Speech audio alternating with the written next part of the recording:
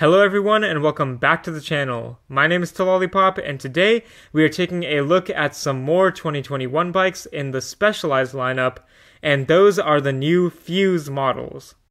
This lineup has 3 different models in it, and those are the normal Fuse 27.5, the Fuse Comp 29, and the Fuse Expert 29.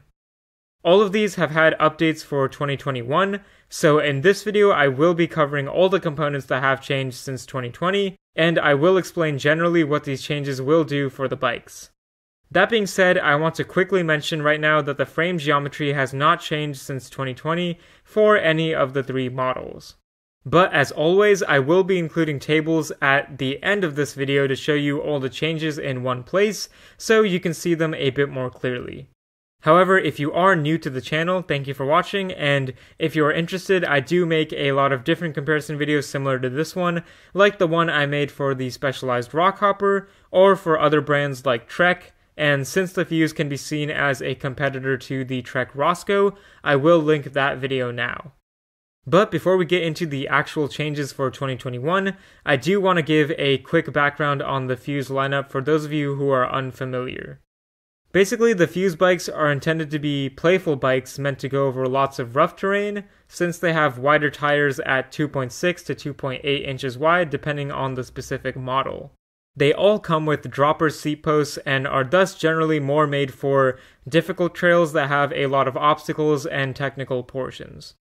And with that out of the way, let's start the comparison with the Fuse 27.5. Starting with the price, this bike in 2020 was priced at $1,250 or 999 British pounds, but the 2021 model has slightly increased in price to $1,300. Unfortunately, at the time of me making this video, these bikes have not been released on the UK website, so I do not know their official prices in pounds. The 2020 bike came in the colors Gloss Crimson with Rocket Red accents, and Satin Sage Green with black accents. The 2021 model replaces both of these with Gloss Sky with Cast Blue accents and Gloss Tarmac Black with Abalone accents.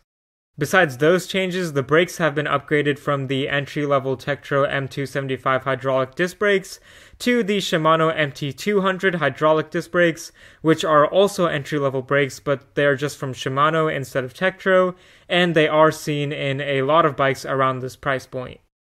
The rotors are dependent on the frame size, but all bikes come with 160mm rear rotors, and will either have a 160mm in the front as well, or a 180mm rotor in larger sizes. The hubs are also different, as the 2020 bike used a stout 24-hole hub in the front and a specialized 32-hole in the rear, but the 2021 model replaces both of these with Shimano MT400 hubs from Shimano's Altus group set, with a 28-hole in the front for more strength and a 32-hole in the rear. These new hubs use boost spacing for added strength as well, and are actually center locking hubs, which just allows for slightly easier assembly and disassembly of the brake rotors on the bike. And the last change we have is to the drivetrain. The 2020 Fuse 27.5 used a mainly Shimano Dior 1x10 drivetrain, though it did have some parts that aren't part of the same group set, like the KMC X10 chain and the Sunrace cassette. The new bike, however, upgrades to the Shimano Dior M5100 1x11 drivetrain, which uses all M5100 parts, excluding the chain, which is also from KMC. The main difference here is the amount of speeds, and going from that 10-speed Dior to the 11-speed in 2021 will give you a wider range of gears in the rear cassette for more efficient pedaling. And speaking of the cassette, the 2020 Fuse used a Sunrace 11-42 tooth cassette, while the 2021 model uses a Shimano Dior 11-51 tooth, which should make pedaling a lot easier. Now let's move on to the Fuse Comp 29.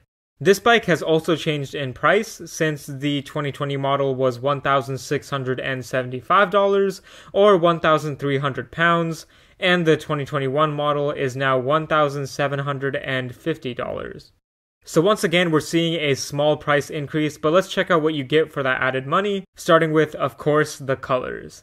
The 2020 bike came in satin black with dove gray accents and gloss dove gray with cast blue accents.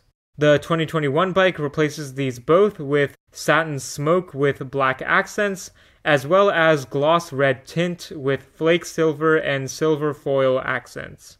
We once again have updates to the braking system on this bike, and the 2020 Fuse Comp came with SRAM level hydraulic disc brakes that were 2-piston in the front and rear, while the 2021 model now uses Shimano M4100 hydraulic disc brakes with 4-piston calipers in the front for much better stopping power, and 2 pistons in the rear.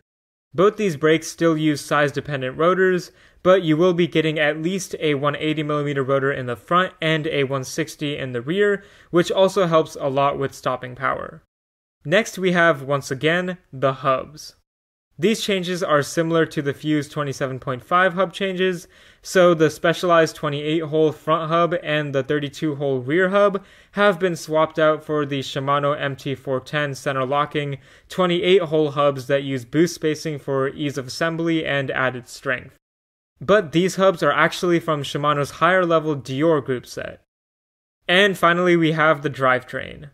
The 2020 bike used a SRAM SX Eagle 1x12 drivetrain with a 30-tooth SX Eagle crankset, while the 2021 model replaces this drivetrain with a mainly Shimano Dior M6100 1x12, with the exception of the crankset, which is still a 30-tooth but from Stout instead of Shimano. Both bikes use cassettes from their respective drivetrains, but the SRAM is an 11-50 tooth cassette, while the Shimano is a 10-51 tooth, which should be even more efficient while pedaling, allowing you to pedal both faster downhill or on flat portions, and with less effort going uphill. And lastly, we have the Fuse Expert 29. This bike in 2020 was priced at $2,150 or £1,650, and like the other bikes, it has increased in price for 2021, but this time a couple $100 more to $2,400. There is only one color option available in this bike for both years, and that was satin brushed alloy with chameleon accents in 2020, and satin brushed alloy with redwood accents in 2021. The first change besides those is actually to the suspension fork.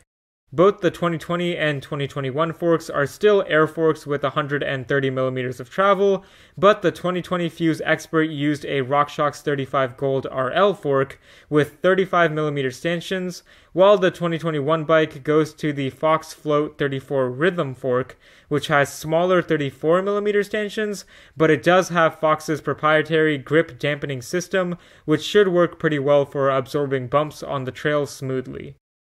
The brakes have also been upgraded from the SRAM level TRL brakes in 2020 that used 4-piston calipers in the front and 2-piston calipers in the rear, to the Shimano Dior M6100 4-piston brakes in both the front and the rear for really good stopping power. However, the brake rotors in the 2021 bike will not go as high as 200mm in the front, but all sizes will be equipped with 180mm rotors in the front and either a 180 or 160mm rotor in the rear. The hubs have also been updated, unsurprisingly, but they were the exact same hubs as the previous Fuse Comp model in 2020, and they have been changed to the same new Shimano hubs in 2021, with the exception of the rear hub, which is mostly the same, but it is a Shimano MT510 instead of an MT410, which just means that it has an internal grease sleeve to increase the life of the hub. Now onto the drivetrain. The 2020 Fuse Expert used a SRAM NX Eagle 1x12 drivetrain with a 30-tooth NX Eagle crankset, while the 2021 model goes a step above that to the Shimano SLX M7100 1x12 drivetrain, which uses a 30-tooth Shimano M7120 crankset. The SRAM drivetrain from the 2020 bike used an 11-50 tooth cassette, while the new bike has a 10-51 tooth Shimano SLX cassette for a wider range and more efficiency. The SLX drivetrain in general is more comparable to the SRAM GX Eagle drivetrain, which is a step above the NX, and thus the SLX is a clear upgrade for 2021. Alright, so now I'm going to show all 3 tables I made so far to display every single change these bikes have had since 2020. But with that, I have covered all the current changes from 2020 to 2021 for the Specialized Fuse lineup. I hope this video helped you out, and if it did, please leave a like and subscribe. And if I missed anything in the video or made any mistakes, please feel free to leave a comment and I will try my best to fix it. And if you do have any questions or suggestions besides that, feel free to ask. But thank you all for watching and keep biking.